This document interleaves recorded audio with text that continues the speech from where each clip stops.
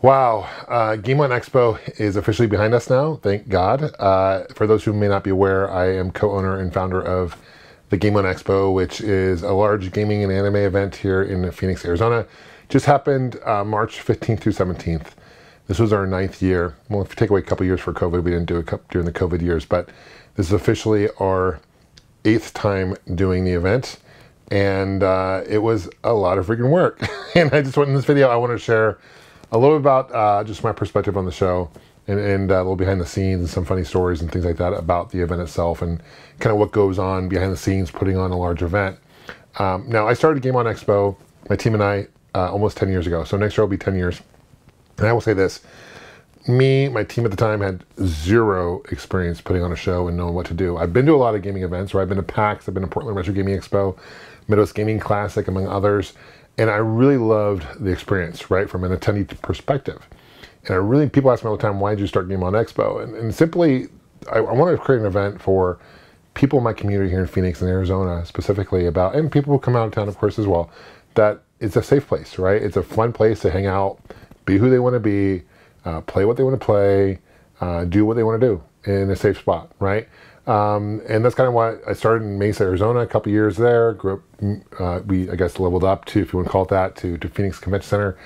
And this was a challenging year because this year I just held it in August of last year. And I only had about 6 months to plan this. And usually it takes about a year. And 6 months to you might sound like a long time, but it really is not. I literally had like a week break and then went right back into planning this year. And so it's been, just to think that I've done 2 Game On Expo events in about a 6 to 7 month time frame is kind of mind blowing to me, and it's very tiresome, both emotionally and physically. Like this past weekend, for example, I put from Thursday through Sunday, I walked about 30,000 plus steps a day. I think I calculated it's like 60 plus miles I walked in 4 days. So there's a lot of walking around. I am eternally grateful for my team. I have an amazing team that helps me run Game On Expo. I certainly don't take all the credit. I take very little credit for the show at this point. It's an amazing team, and I couldn't do without their support and help and their care and love for Game On. And it's just, financially, it's very expensive to run. We had some hiccups Friday, to be honest, with some of the security issues. We were required to have security part of the convention center. It's a requirement. We need mags checks, so meaning those things you walk through and they check for weapons, and they do the wanding. And so that's a requirement. If you want to do an event like ours at the Phoenix Convention Center, that's a requirement. There's nothing around that, right? However, there was an event next to us that was a sports cards event, and they did not have security. And they're literally sharing a air wall with us, right? Same building, no security. And you might ask yourself, and I certainly asked them, the convention center, why is that? And their answer is because you have cosplay. And because of cosplay, you're higher risk of people going doing crazy stuff, which I don't agree with at all. And so ironically, what it comes down to is the cosplay part of Game On Expo is the most expensive part of the show and the event and doing it. And that might sound crazy, and you might think, well, why don't you just take away cosplay? Then you'd save a lot of money.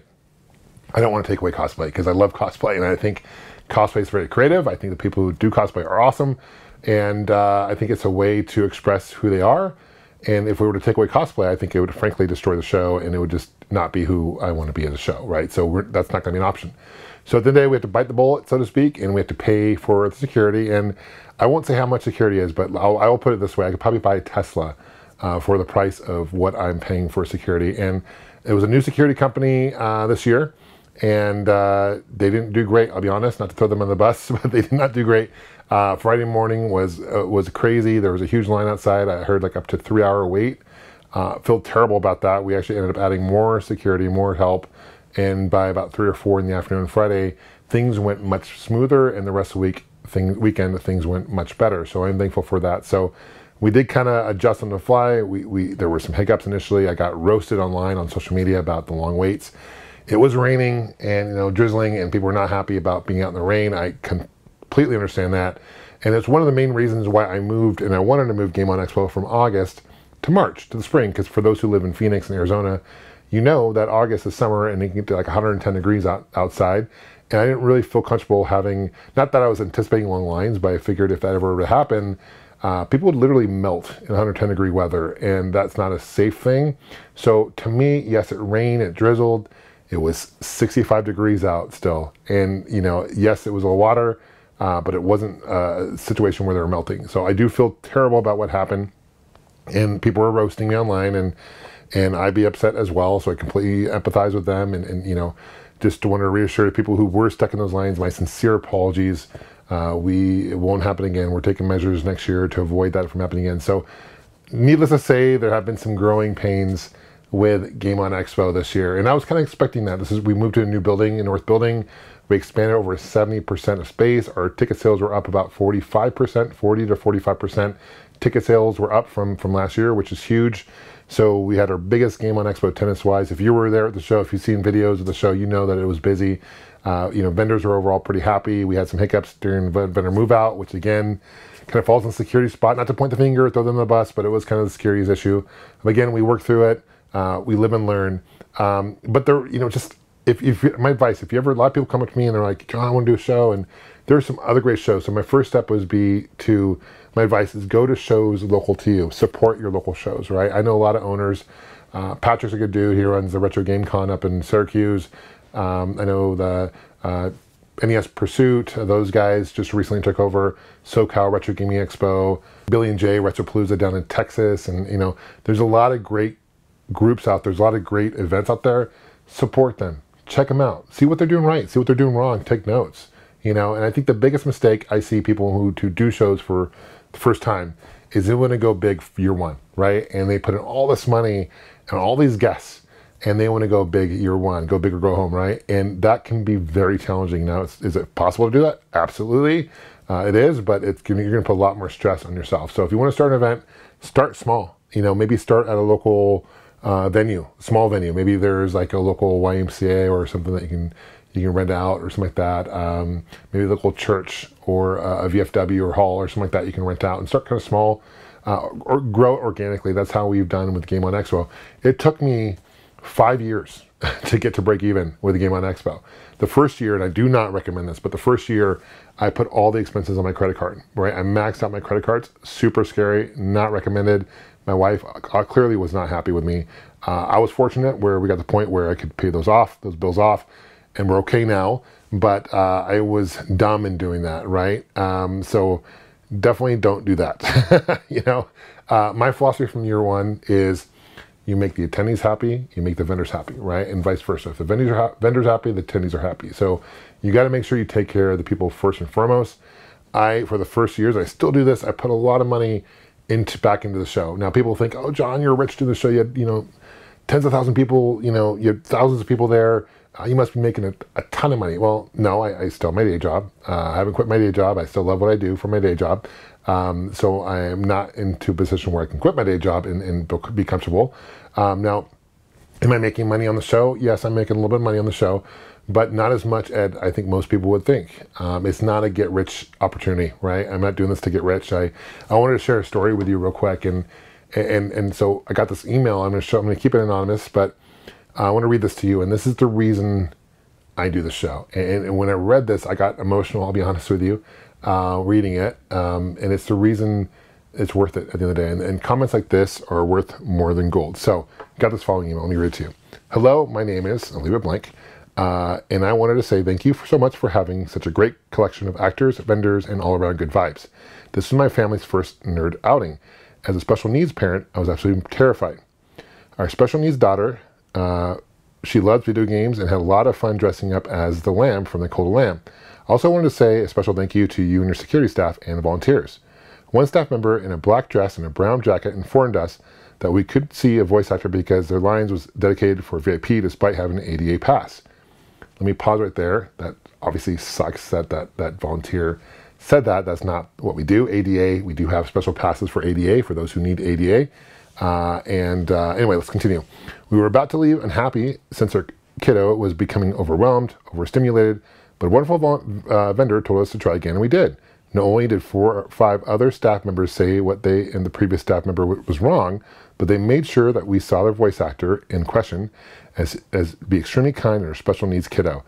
I cannot tell you and wonders how much I cried because everyone's kindness and tender care.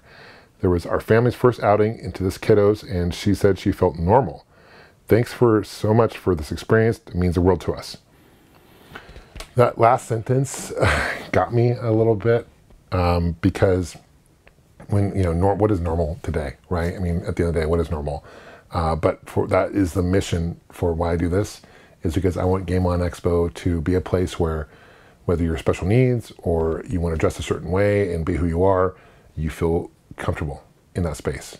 And I think that's really important, especially in today's society, and where people feel comfortable. And we need more of that in today's world. So, and even if I can provide those 3 days a year, where someone come in and just feel happy and celebrate who they are, because I believe everyone's unique. I believe everyone's different. I believe we all have different opinions, and whether we can agree to disagree, that's what makes the world a wonderful place. And we need to celebrate the individuality, because if we were all the same and we all agreed on everything, life and society would be extremely boring. Let's face it. So that's why I do this, and it's comments like that make me get up every morning and say, you know what, I'm going to put this hard work into this, because at the end of the day, I know I'm bringing a lot of joy to many, many people. I want to share some highlights as well about Game On Expo, and this is, our guest lineup was stacked. I mean, we had voice actors from, Baldur's Gate 3. We had the top 4 people from Baldur's Gate 3, which is awesome, and I got to meet all of them, got to hang out and have dinner with them, and just like, it's mind-blowing getting to meet them, and they're so nice and down to earth and humbled. And I spoke to Neil Newbon in the elevator once, and I was talking to him, and he's a voice of Styrian in the game of Baldur's Gate. And I said, dude, what do you think about this? Like, his lines were crazy long all weekend. He definitely was crazy busy all weekend, and he's just so humbled. And he was like, John, I'm just riding the wave, man, and he's like, he was so honored by the people's fans' reactions. And I think that's truly how I respect that. And I think that's how people should celebrate that, right? And not one of our guests were divas, so to speak, right? They were all very down to earth. We had the voice actors from the top 3 people from GTA 5. We had Red Dead Redemption. We had a bunch of people from Resident Evil, Jill Valentine, Claire. We had Chris Redfield. I mean, you name it, we had it. We had about 5 or 6 people from Resident Evil. We had people. I've been working on this for the past year, and I was super excited. I'm actually wearing a shirt now. We had a lot of the guys from the original Rare team back in the day who worked on Donkey Kong Country.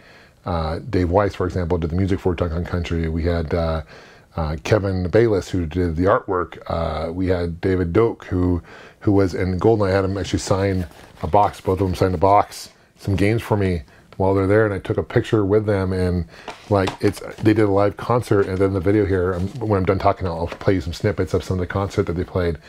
And when they started playing the aquatic underwater song from Donkey Kong Country, which is one of my favorite songs of any soundtrack ever, live at my show, I got emotional. And to think that, when I was a young kid and growing up playing this game, I would have never imagined that I would have had become friends with these guys who work on these games that are so classic. And I've gotten to know a lot of people through the years doing Game On Expo. A lot of great people, the Mortal Kombat guys, they're good friends of mine. Tim Kitzrow, who is the voice of NBA Jam, I can call him any day and just talk, and he's a super nice guy. And I never would imagine growing up as a kid that I would have created something special for people. And that's really cool. So that's one of the reasons why I do Game On Expo. A couple of funny stories real quick before I wrap things up I want to share is we were in our green room, and Neil was up there and have lunch, and his panel was going to be at 1:30 on Saturday. And he wanted to go on the PA and announce that he was going to be, his panel was coming up. And I said, you got microphones there, and he wanted to make an announcement so everyone in the show could hear it. And I said, sure. He asked me, and of course, when he talks, he actually sounds like a Styrian. It's pretty trippy, but anyway, so he was in character and as a Styrian, and he has a mic, and he turned it on. He's like, this is a Styrian from Baldur's Gate 3. Come see me at my panel at 1:30. Fuck, what time is the panel, John? On the mic, and I mean, it was like one of those moments. He kind of turned white. I mean, it was a natural slip, but a natural fib, and that was really funny. Another funny moment was we actually added wrestling this year. We had a live ring with live wrestlers all day, every day, throughout the day. And a couple of the wrestlers actually got in. They're in character and stuff, but they got out of the ring and started wrestling in the aisle, which is interesting. And I was down there, and I went up to I got a call. I left and got a call on my walkie and said, we need police and security. We're having a fight in the aisle. and I knew right away it was the wrestling guys. And I walking them in, I'm like, that's just a wrestling snack. They're just, you know, but I thought it was kind of funny too. Big shout out, of course, to my team. Shout out to Claire, who was our moderator, Joel, Ashley, our moderators. They're incredible. We did film all our panels. Go to Media Glitch's website. I'll put a link to his website below. Joel, he did film all the panels. So we got main panels anyway. So you want to check out the Baldur's Gate 3 panel. I did create a Game On Expo not a website, I have a website, but YouTube channel. I did create a Game On Expo YouTube channel recently and getting that active. So I'll put a link below. Appreciate the subscription if you guys are so inclined to subscribe to that channel. I did post the Baldur's Gate 3 panel on our YouTube channel. It's hilarious. So I encourage you guys to check that out. We're going to post some more short videos and behind the scenes takes and things like that as well. So thank you for subscribing to that. Subscribe, check out Media Glitch as well. And shout out to my good friends Dorian and Mike. They have been with Game On Expo since year one, and we started this, what we call the Retro, it used to be called the Retro World Championships, now it's just Retro Championships. And it's essentially classic games. So we take Donkey Kong Country competition cart for Super Nintendo, Star Fox competition cart, Super Nintendo. We take the Nintendo World Championship cart, Campus Challenge carts, and we kind of do kind of a tournament in that. And so they win a belt, which is awesome. But the top scorer won gold cart here. And this is Nintendo World Championship cart, gold. I'm an owner of one. The winner, I think there's only 2 other ones that exist, so that's pretty sweet. And we did sell, I think it made like maybe 10 copies of these. This is a Nintendo Champ cart, but you can see it's got the Game On Expo Retro Championships logo on it. And then we got the Star Fox with that, super cool. Donkey Kong Country with the Game On Expo logo, Retro Championships logo, and the Campus Challenge 91. There's also 94 Super Nintendo one as well. So those are really some cool takeaways. I did buy, one thing I did get the Jaws pinball, premium pinball game from Game On. I'll do a video on that shortly. But now I'm going to show you some snippets of the live concert from the Rare guys. I call them the Rare guys. They're good guys. 2 Davids, Kevin Bayless, as well as Grant Kirkhope, who's the composer of GoldenEye. And when they play GoldenEye and stuff, it was so incredible experience. It was packed. It was awesome. And then I'm going to show you some highlights that we had of the show as well. After that, thank you so much, guys, for watching this video, for bearing with me, for your support, for my channel, for Game On Expo, for CollectorVision Games and all that I do. Now I'm going to dive into CollectorVision Games more than I have time. We did release, real quick, Sydney Hunter and the Curse of the Mine is now out on Xbox and PlayStation 4 and 5, so that's cool. It's Switch and Steam as well. And we got some great games we're coming out with too, so I'm really excited about the future of CollectorVision Games. We'll see you guys soon. Take care, and let's check it out. Game on.